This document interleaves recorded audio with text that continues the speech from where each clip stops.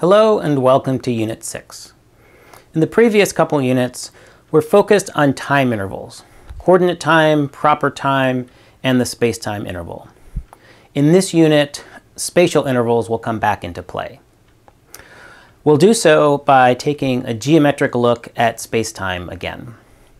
And we'll look at a construction called a two-observer diagram. And that's a diagram that lets you see how two different observers in different reference frames, what the space-time coordinates would be for a given event in space-time. So it's like two reference frames for the price of one, two reference frames on one diagram. It'll take us a little while to build up this, this diagram, sort of do it carefully, step by step.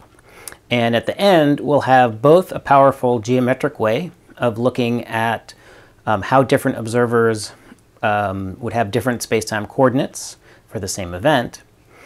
And we'll have an algebraic result called the Lorentz transformations, which is going to be the relativistic version of the Galilean transformations that we started the course with.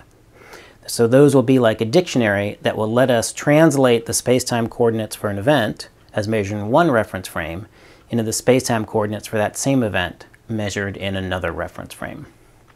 We'll get started, as I said, by thinking about geometry and space-time. So let's get going.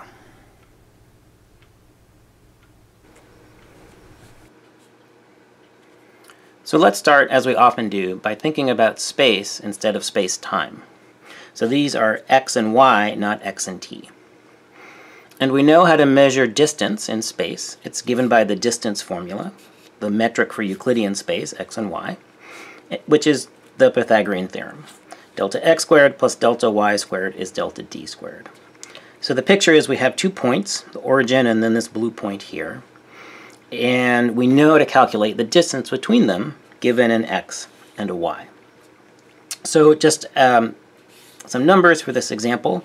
If delta x is 3 and delta y is 4, over 3 up 4, we can calculate that the distance between the points is 5. This is a 3, 4, 5 triangle. Plugging into this formula, delta x 3 squared, delta y 4 squared, that's 9 plus 16, which is 25. Take the square root of both sides, square root of d squared is d. Square root of 25 is 5. So the distance between these 2 points is 5, and that's something that observers in different coordinate systems should agree on. This is something that's physical. It shouldn't depend on how we orient our axes. All right, so let's investigate that idea a little bit further. And let's say, suppose there happened to be some coordinate system where delta x was 2. And then I wonder, in that coordinate system, what would delta y be? So I can use this formula and solve for delta y. So let's do that. Delta d squared is delta x squared minus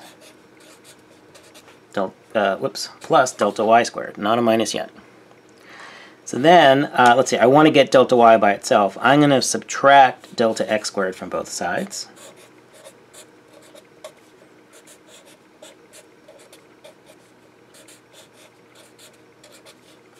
And then I'll take the square root of both sides to get delta y by itself.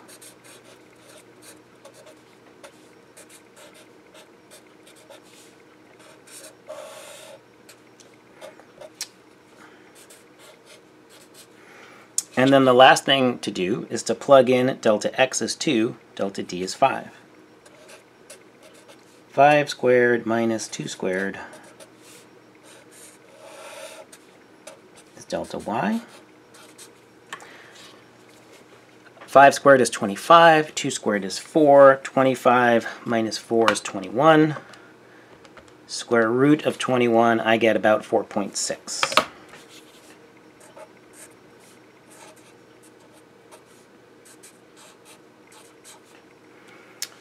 All right, so we've done a bit of algebra. Let's think about what this means geometrically. So what I claim this means is, so there's some other reference frame, some coordinate system, some choice for axes, for the same 2 points that has a delta x of 2 and a delta y of 4.6. Why do I claim that? Because this quantity, delta d, the distance, is the same in all reference frames. And so if you tell me what delta x is in one reference frame, I can figure out delta y. All right, so let's see if we can picture this. So here's another coordinate system. It's a set of axes, and they're just drawn, well, clear and then with red. What does it mean to have a delta x of 2 and a delta y of 5? All right, so I claim I can, let's see, go to right about here. So if I rotate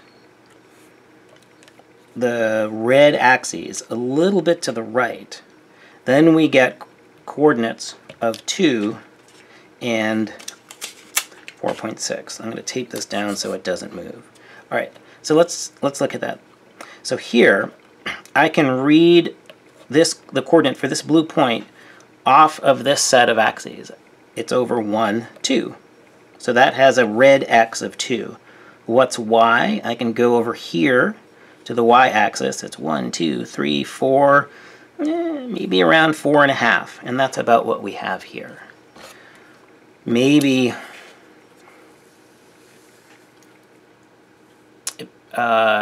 we could rotate it this way, so then this is going up and down, left, right, and we could see, all right, this blue point is a point that has an x of 2 and a y of a little more than 4.5, right around 4.5. Or, we could view with the black axes, which has, it's easier to see this way, 3 and 4, and both of those give me a distance of 5. Okay, so this would be called a two-observer diagram. We can have two observers using different coordinate systems, and they're going to have different values for coordinates. They're using different coordinate systems.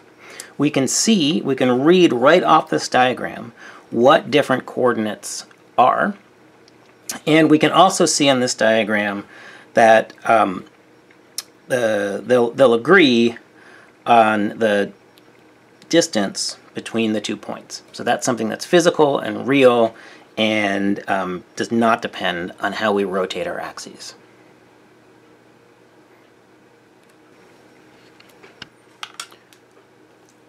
So let me say a little more about the geometry of what's going on here.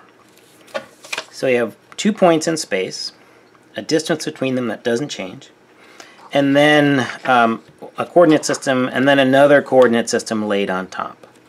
And as I rotate, the distance, the length of this blue line stays the same according to whatever frame I'm in, and the red coordinates, they're changing all the time. So here, this is where red and the original coordinates agree. If I go to here, this is where delta x is 2. I can make delta x go to 0 by going all the way over here, and then y would be 5. And in all cases, all of these different cases, as I'm rotating to get different coordinate systems, in all cases, the distance is the same. Algebraically, what that means is, I don't like using red, it looks shouty. I'm going to use brown. That we've got this. 5 squared is delta x squared plus delta y squared. So we have this relationship. And what this relationship gives you is a circle. And we can see that here. So imagine that as I do this rotation, this blue dot leaves a trace of ink on the plastic as I move it around. What that blue dot would trace out would be a circle. We could also have the same effect. We could move the 2 points underneath the plastic. Maybe that's easier to see, I don't know, but it's harder for me to move that way.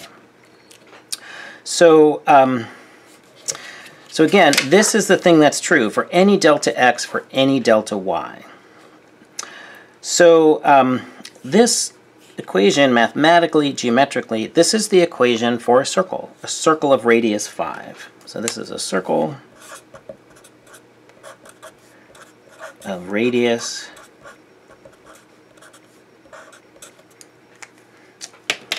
So I'm going to draw that on, and because I'm not always great at drawing circles, I'm actually going to do that with a compass. And I guess, let's see, I can do it this way. So I'm going to, alright, I'm going to do that. Let's see, put that right there. And so that's going to trace out a circle.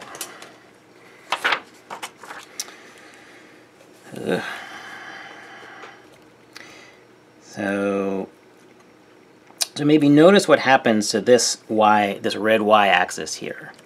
Right? As I move this around, this is falling along that circle. So suppose now, all right, so I want to get my 2 observer diagram so that it's something like this. So this corresponds to this case with a delta x of 2 and a delta y of 4.6.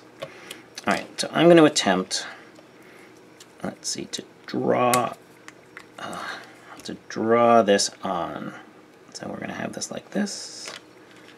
I want to put that there. And okay.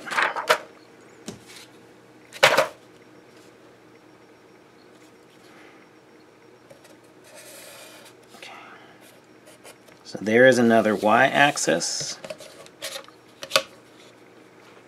and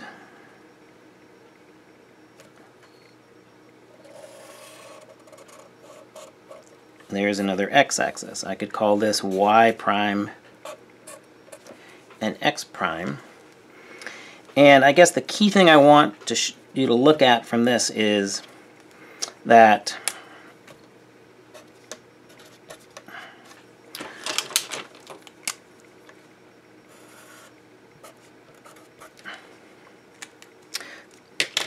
to get from this axis to this axis, I move along a circle.